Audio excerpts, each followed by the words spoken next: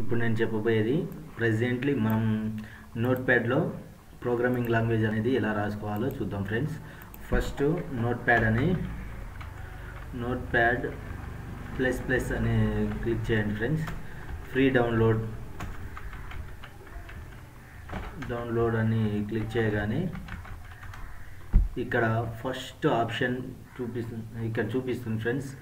Download notepad free latest version notepad plus అనేది చూపిస్తుంది. So దాన్ని క్లిక్ చేయగానే దీంట్లో ఫస్ట్ ఇంకా మనకు నోట్ప్యాడ్ సంబంధించిన డౌన్లోడ్ అనేది చూపిస్తుంది. సో లోడింగ్ అవుతుంది ఫ్రెండ్స్. లోడ్ అయిన తర్వాత దీంట్లో ఫ్రెండ్స్ కొంచెం లేట్ అవుతుంది. సో ఫ్రెండ్స్ ఇక్కడ నోట్ప్యాడ్ డౌన్లోడ్ అనే ఆప్షన్ ఉంది. మనకు ఇన్స్టాల్లో 32 బిట్ 64 బిట్ అనేది మనం తెలుసుకోవాలి. మన ల్యాప్టాప్లో 32 బిట్ అయితే 32 బిట్ అని పెట్టాలి.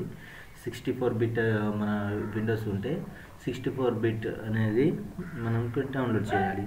సో నాకు 64 బిట్ కాబట్టి 64 బిట్ని క్లిక్ చేయగానే ఇక్కడ ఇన్స్టాల్ డౌన్లోడ్ అనేది ఆప్షన్ వస్తుంది. సో ఆల్రెడీ నా దగ్గర ఇంకా నోట్ప్యాడ్ అనేది ఆల్రెడీ డౌన్లోడ్ చేసి ఉంది ఫ్రెండ్స్. సో నేను ఇప్పుడు నోట్ప్యాడ్ అనేది క్లిక్ చేయగానే కింద నాకు ఇక్కడ నోట్ప్యాడ్ అనేది చూపించింది. సో దీన్ని డబల్ క్లిక్ ఇవ్వగానే నోట్ప్యాడ్ అనేది ఆటోమేటిక్గా ఇన్స్టాల్ అయింది, అంటే ఓపెన్ అయింది ఫ్రెండ్స్. సో మనం మెయిన్ కాన్సెప్ట్ ఏంటంటే నోట్ప్యాడ్లో మనం ఎటువంటి ప్రోగ్రామింగ్ లాంగ్వేజ్ అయినా రాయొచ్చు. సో దీంట్లో సెట్ చేసుకోవచ్చు ఫ్రెండ్స్. మనము న్యూ పేజ్లో క్రియేట్, ఇంకా మనకు దీనికి సంబంధించింది ఏంటంటే ఫస్ట్ మనకు కావాల్సిన లేఅవుట్లు ఎన్నైనా తీసుకోవచ్చు. First, second, third, fourth, fifth, sixth అలా ఎన్ని నోట్ప్యాడ్ అయినా తీసుకోవచ్చు. తీసుకొని దీంట్లో ఫస్ట్ డాక్ టైప్ HTML అనేది క్లిక్ చేసి తర్వాత HTML అని తీసుకొని దీనికి సంబంధించింది ఫస్ట్ హెడ్ తర్వాత బాడీ. అయితే హెడ్లో టైటిల్ అనేది ఉంది. సో మనం example title new website creating అనేది క్లిక్ చేసి టైటిల్ అనేది టైప్ చేయగానే టైటిల్ అనేది ఓపెన్ అయింది. సో నెక్స్ట్ వన్ ఫ్రెండ్స్, దీంట్లో స్టైల్స్ అనేది ఉంటుంది. హెడ్లోనే మనకు టైటిల్ రాసిన తర్వాత స్టైల్స్ అనేది, ఎందుకంటే దీంట్లో మనం ఏమేమి స్టైల్స్ అనేది ఇచ్చుకోవాలో అది నెక్స్ట్ స్టెప్లో తెలుస్తుంది. స్టైల్స్ అనేది ఇచ్చి కింద బాడీ అనేది, కింద క్లోజ్ హెడ్, ఇప్పుడు హెడ్ అనేది అయిపోయింది. ఓపెన్ హెడ్, క్లోజ్ హెడ్ అనేది ఇచ్చేసాం. నెక్స్ట్ వన్ వచ్చేసి బాడీ. ఫస్ట్ హెడ్ తర్వాత నెక్స్ట్ బాడీ.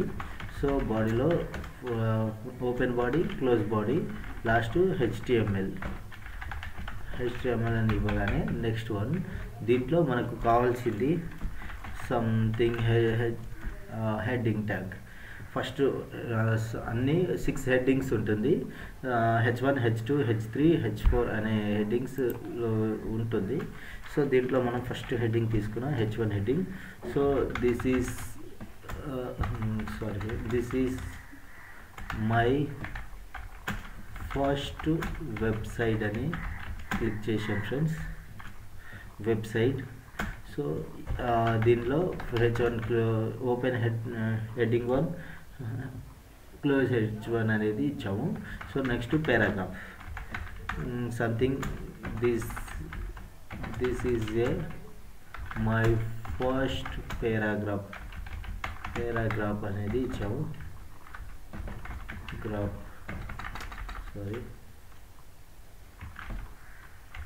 ఫస్ట్ పారాగ్రాఫ్ అనేది ఇచ్చాము ఫ్రెండ్స్. అండ్ నెక్స్ట్ మనకు సంబంధించింది వీటిలో ఇప్పుడు చూడండి ఫ్రెండ్స్, దీన్ని మనం Ctrl+S అని క్లిక్ చేయగానే సేవ్ అవుతుంది. సో చూడండి ఫ్రెండ్స్, మనం దీంట్లో ఫస్ట్ HTML ట్యాగ్ కాబట్టి మనం ఏదైనా పేరు ఇచ్చుకోవచ్చు. వెబ్సైట్ అని ఇచ్చి .html అని ఇచ్చాము ఫ్రెండ్స్. అండ్ నెక్స్ట్ దీంట్లో మనం ఏదైనా తీసుకోవచ్చు. దీంట్లో హైపర్ టెక్స్ట్ మార్కప్ లాంగ్వేజ్ అనేది మనం తీసుకోవాల్సి ఉంటుంది. లేకపోతే లేకపోతే ఆల్ టైప్స్ అనేది క్లిక్ చేసుకోవచ్చు ఫ్రెండ్స్. సో మనకు కావాల్సింది దీంట్లో హైపర్ టెక్స్ట్ మార్కప్ లాంగ్వేజ్ అనేది తీసుకున్నాం. చూడండి ఫ్రెండ్స్, ఇక్కడ హైపర్ టెక్స్ట్ మార్కప్ లాంగ్వేజ్ అనేది తీసుకొని దీన్ని వెబ్సైట్ దేంట్లో డెస్క్టాప్లోని క్లిక్ చేయండి. క్లిక్ చేసిన తర్వాత దీన్ని సేవ్ చేయగానే ఓపెన్ అయింది ఫ్రెండ్స్. ఇక్కడ చూడండి, ఇక్కడ వెబ్సైట్ సైట్ అనేది ఓపెన్ అయింది. మనం హెడ్డింగ్లో ఏమేమి ఇచ్చామంటే this is my first website, this is my first website అని దీంట్లో ఇచ్చాను. చూడండి ఫ్రెండ్స్, ఇక్కడ this is my first paragraph అని ఇచ్చాం. సో వచ్చేసింది, యాస్టీస్గా వచ్చింది. కానీ దీని యొక్క ఫాంట్ చేంజ్ చేయాలంటే స్టైల్లో పోయి H1 అని క్లిక్ చేసి బ్యాక్గ్రౌండ్ వచ్చేసి బ్యాక్గ్రౌండ్ కలర్ పింక్ ఇద్దాం. పింక్ కలర్ వచ్చేసి గ్రీన్, కలర్ వచ్చేసి బ్లూ ఇద్దాం ఫ్రెండ్స్. సో బ్లూ, ప్యాడింగ్ వచ్చేసి 20 పిక్సెల్, మార్జిన్ వచ్చేసి 20 పిక్సెల్. సో ఇప్పుడు చూడండి friends, open to close bracket అనేది కర్సర్ అనేది పెట్టాము. సో దీన్ని కంట్రోల్ ఎస్ అనగానే సేవ్ అయింది. సో దీన్ని ఇప్పుడు క్లిక్ చేయగానే చూడండి ఫ్రెండ్స్, మనం బ్యాక్గ్రౌండ్ కలర్ ఇచ్చేసి బ్లూ వచ్చేసి ఇక్కడ background colour pink and next one colour ఏమో బ్లూ ఇచ్చాము, text colour. So next padding అనేది 20, ప్యాడింగ్ మార్జిన్ 20 ఇచ్చాం, ప్యాడింగ్ 20 ఇచ్చాం ఫ్రెండ్స్. సో దీని ప్రకారం ఒక సైట్లో ఫస్ట్ పేర్ అనేది డెకరేషన్ అయింది, అంటే డిజైనింగ్ అయింది. సో పారాగ్రాఫ్ కూడా చేసుకున్నాం. సో పారాగ్రాఫ్లో పి అని క్లిక్ చేసి curly braces, open braces and close బ్రేసెస్ని ఇచ్చేసి పారెంథసిస్. సో దీన్ని ఇప్పుడు మనం దీని యొక్క ఫాంట్ సైజు, టెక్స్ట్ సైజ్ని చేంజ్ చేద్దాం. సేమ్ యాస్టీస్గా బ్యాక్గ్రౌండ్ అనేది చేంజ్ చేద్దాం. బ్యాక్గ్రౌండ్ కలర్ వచ్చేసి ఎల్లో ఇద్దాం అండ్ కలర్ వచ్చేసి గ్రీన్ ఇద్దాం. నెక్స్ట్ ప్యాడింగ్ వచ్చేసి 40 పిక్సెల్ ఇద్దాం. సో మార్జిన్ వచ్చేసి 20 పిక్సెల్ ఇద్దాం. మార్జిన్ వచ్చేసి కూడా 40 పిక్సెల్ ఇద్దాం. సో దీని యొక్క ఫాంట్ సైజును Ctrl+Alt+S అని వద్దగానే సేవ్, లేదా ఇక్కడ Ctrl+S దీని యొక్క సేవ్ అని క్లిక్ చేయగానే అవుతుంది. కానీ నేను Ctrl+S అని వచ్చేసాను కాబట్టి సేవ్ అయింది ఆల్రెడీ. సో దీన్ని ఇప్పుడు చేయగానే చూడండి ఫ్రెండ్స్, మనం ఇక్కడ బ్యాక్గ్రౌండ్ కలర్లో బ్లూ తీసుకున్నాం ఫస్ట్, కాదు ఎల్లో తీసుకున్నాం ఫ్రెండ్స్, సారీ. సో నెక్స్ట్ దీని యొక్క కలర్, టెక్స్ట్ కలర్ ఎంత తీసుకున్నాం, గ్రీన్ తీసుకున్నాం. సో గ్రీన్ వచ్చేసింది.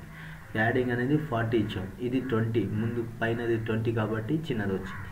ఇది 40 ఇచ్చాం కాబట్టి దీనికన్నా డబల్ వచ్చింది. సో నెక్స్ట్ మార్జిన్ అనేది కూడా 40 ఇచ్చాం. సో దీని యొక్క మార్జిన్ అనేది తక్కువ వచ్చింది కాబట్టి ఇప్పుడు 40 ఇచ్చాం కాబట్టి ఎక్కువ, లెంత్ అనేది చాలా ఎక్కువ వచ్చింది. సో ఫ్రెండ్స్, ఇప్పుడు దీనికి సంబంధించింది ఈ విధంగానే మనకు కావాల్సిన డిఫరెంట్ డిజైనింగ్ అనేది చేయొచ్చు ఫ్రెండ్స్. సో ఈ వీడియో లెంత్ అవుతుంది ఫ్రెండ్స్, నెక్స్ట్ పార్ట్లో మనం క్లియర్గా తెలుసుకుందాం. ఇంకా థ్యాంక్ యూ ఫ్రెండ్స్. నా వీడియో నచ్చినట్లయితే please share, subscribe, like friends. Thank you friends.